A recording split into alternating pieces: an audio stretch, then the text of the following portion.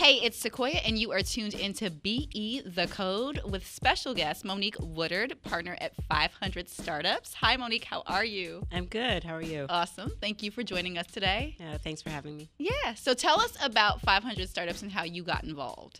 So 500 Startups is an early stage venture capital firm and seed program accelerator based in San Francisco and Mountain View, but also very globally.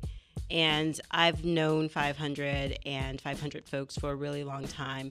My co-founder, Chris Bennett, in Black Founders, his company, Soldzy, is a 500 Startups portfolio company. And I also know Deshaun Amira from Maven really well, and they're also a 500 Startups portfolio company. So I've been kind of in the mix with 500 Startups for a really long time. And about a year ago, I was kind of thinking about going down this venture path and really wanting to kind of change the access to capital piece for a lot of underrepresented founders, and came into 500 Startups, started talking to them about things that I was thinking about doing, and eventually talked to Dave and had lunch with Dave McClure, talked to Christine Tsai quite a bit, and got to know her, got to know the rest of the team, and eventually they asked me to join the team as a venture partner and also join the team to build and run a fund dedicated to investing in underrepresented founders. Nice. So some of your investments have been Blavity, Rojo, Fly. What do you look at when you're looking at a new investment? So really one of the things that I'm looking at is tech categories that are seeing high growth with Black and Latino consumers, and categories where those consumer groups drive growth and either can be used as the primary group or used as a beachhead group as you grow into other groups. So I'm really interested in areas of fintech, areas of healthcare, definitely consumer-oriented companies where I see these consumers have been underserved by the current options in the market, and where I think there's an advantage to focusing on Black and Latino consumers as a group. Why do you think it's so important to invest in Black and Latino consumer founders? So I think it's really important to focus on these two consumer groups because that population is really growing. The U.S. is about to shift to a majority minority, and 56% of the United States demographic will be a person of color. And that includes Black and Latino as the largest part of that group. Black and Latinos have a combined $2.5 trillion in consumer spending power. So there's obviously some really big economic drivers and some big demographic drivers that kind of drive the thesis around the way that I invest.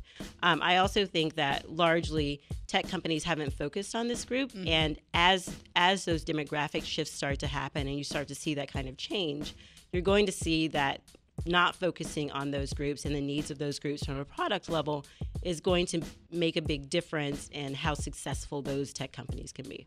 Awesome. Okay, so I know a lot of people are like, how do I pitch Monique? How do I pitch Monique? So we're going to do a sample pitch. Okay. And then I want you to critique it and say, yay, that works, or that okay. would never sit on my desk. Thank you.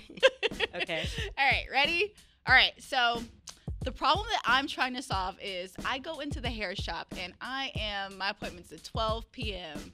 and I'm chilling. I might grab my phone. I'm looking at my phone. All of a sudden, I'm looking at a magazine. I look at the clock and it's now 3 p.m., right?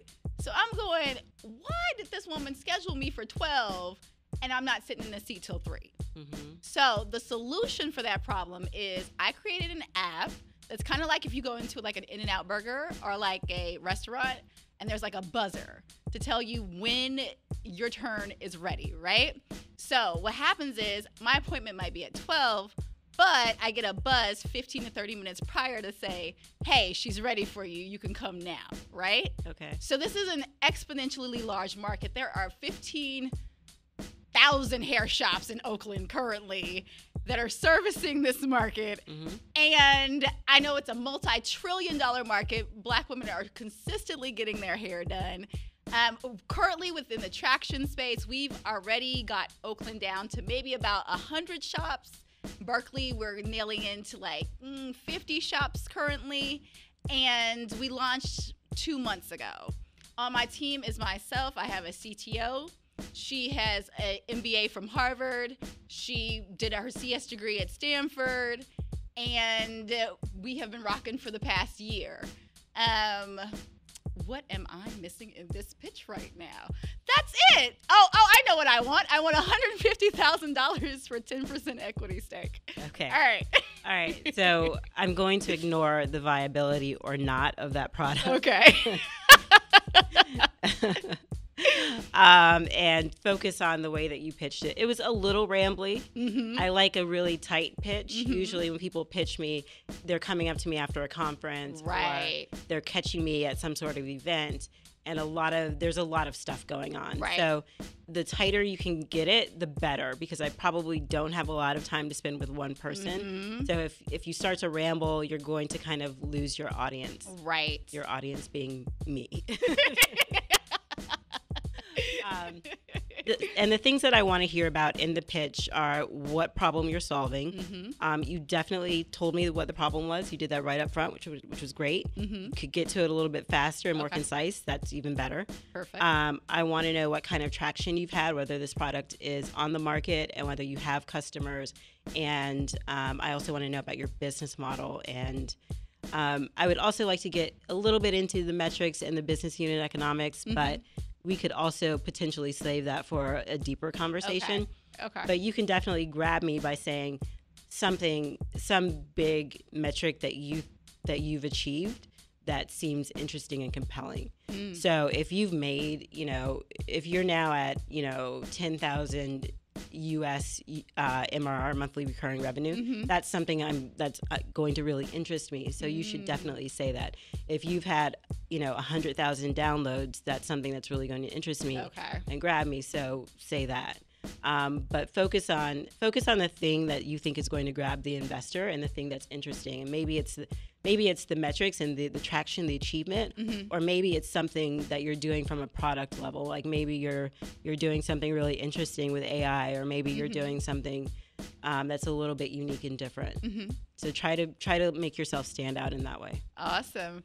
Okay, cool. So we know that you were the founder of Black Founders. Mm-hmm. We know that you worked for the San Francisco mayor's office, or we may not know that, but now we do. Now you do. So how did you get involved in venture capital? So I've been in tech for a really long time. I started in tech about 15 years ago. And I started out just building things on my own and figuring out how to make them make money.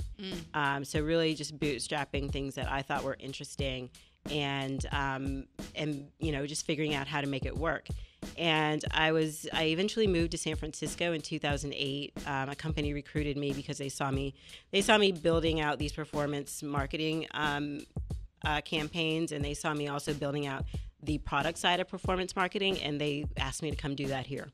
So I moved here in 2008, worked for them for a while, for about a year or two, started this app called Speak Chic, and at the same time started Black Founders with my friends Chris Bennett and Hadia Mujahid and Nana Kuku, because we were noticing that the Black people and the Black founders that we knew in the industry just weren't that visible. Mm-hmm. It was often hard to kind of figure out who was who. Right. So we started that as, one, a way to build community, but then two, as a way to build up an educational resource around things that you needed to know to start a business and a venture backable business in Silicon Valley.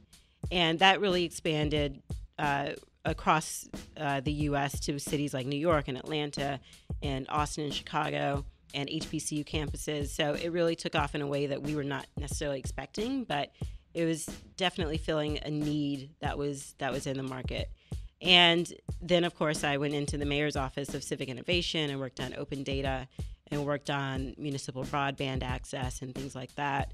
And as I was coming out of the mayor's office, I wanted to turn my attention back to underrepresented founders and really drill in on the funding piece of that. Okay. Because you can do all of the community building and all the education that you want to, but unless you figure out the financial piece, that's all for naught. So that's really when I came into 500 Startups and was telling them about what I was doing and how I ended up kind of on the other side of the table. I I don't know that I intentionally went into it saying I want to be a venture capitalist. Okay. That wasn't really my intention. And I think when people do that, it's often harder to become a venture capitalist when they really want to be a venture capitalist. That's very true. You kind of almost end up falling into it in a lot of ways by doing a lot of things that venture capitalists tend to do, which is I was already mentoring founders and, saying, oh, you should apply to 500 startups, or you should apply to YC, or you should do this with your company. So I was already doing those things through my role at Black Founders. And then, but through that, I kind of found myself having a lot of deal flow, which is kind of, the lifeblood of any good VC, and then eventually finding my way into being an actual VC. Awesome. Perfect. So we're going to play a game. Okay. 2 truths and a lie. Oh. Okay. All right. So you're going to tell me 2 truths and 1 lie, but you're not going to tell me which is which, and then I'm going to guess which one is the lie. All right. Ready? Sure. Go. 2 truths and a lie. I grew up on a farm. Okay. I used to work for Luther Campbell. Okay. I moved to New York and started a company that delivered fresh meal delivery to senior citizens. Okay. I'm going to go with you moved to New York and started a mail company that delivered fresh mail to senior citizens. Yes, that is the lie.